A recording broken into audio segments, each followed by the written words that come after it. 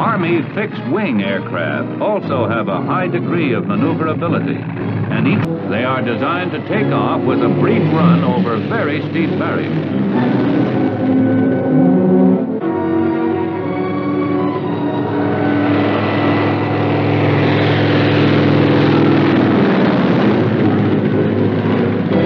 More troops forward in fixed wing planes to an assembly point for helicopter delivery to the battle scene.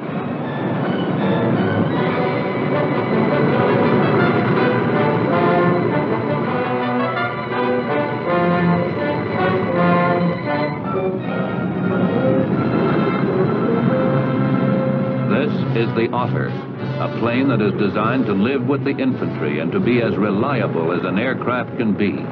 It carries 9 troops and all of their gear.